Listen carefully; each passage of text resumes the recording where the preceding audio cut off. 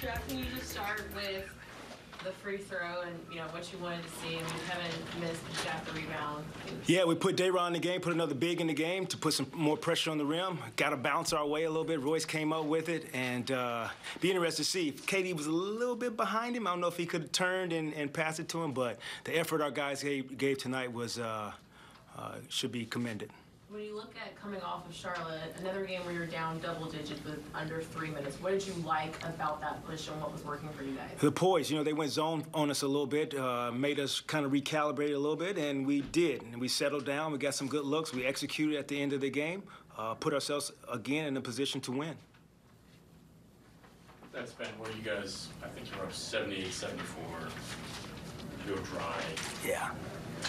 Was that just, I guess, adjusting to what they were doing defensively? Yeah, definitely so. Give them credit for going zone. That kind of slowed us down a little bit. Then we figured it out.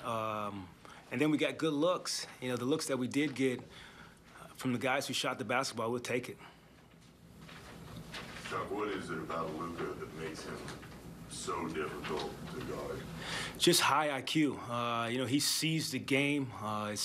He plays at his pace. He's able to pass the basketball as well as shoot it, and to be able to manipulate the game the way he does, pretty impressive. What do you think about Ben coming back? Yeah, great to see him out on the floor. Put him out there with a group that could play fast, hopefully some shooters around him. At that stretch, we didn't make a lot of shots, but overall, I thought seeing him back on the floor, play with speed, play with pace, which was good. What's the word on Utah? Yeah, sprained ankle. And we'll further take a look at him, but he was smiling afterwards, so he didn't get an MRI or anything here, did he? No, he has not. Coach, how would you sum up the road trip?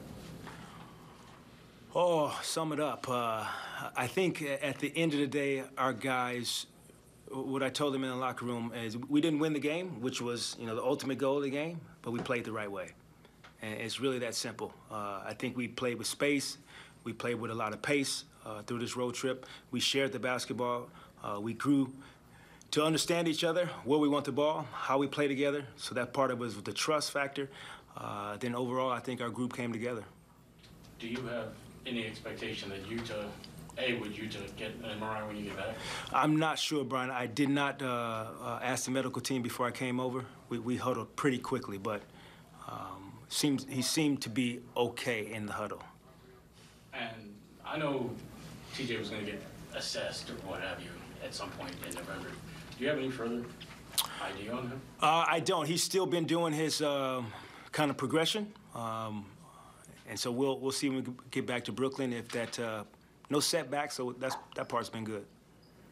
For some of the guys that have been kind of working their way back, and there's a number of them that have had these off-season surgeries, we've seen Edmond kind of get closer back to his former self. How encouraging is what you've seen from Joe of late? Yeah, really, really encouraging, because Joe went from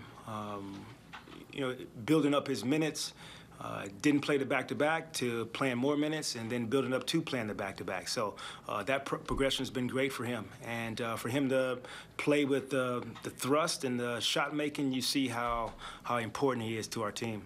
And then I guess on the flip side is when you're dealing with both Seth and Ben, is this just going to be a process that it may take both of those guys a while to work through? Without a doubt. I think in the team huddle before, every time I'm like, okay, this time we're adding Seth back in the mix. We got Joe in back-to-backs. Now we're adding Ben in another game, so the rotation's going to change.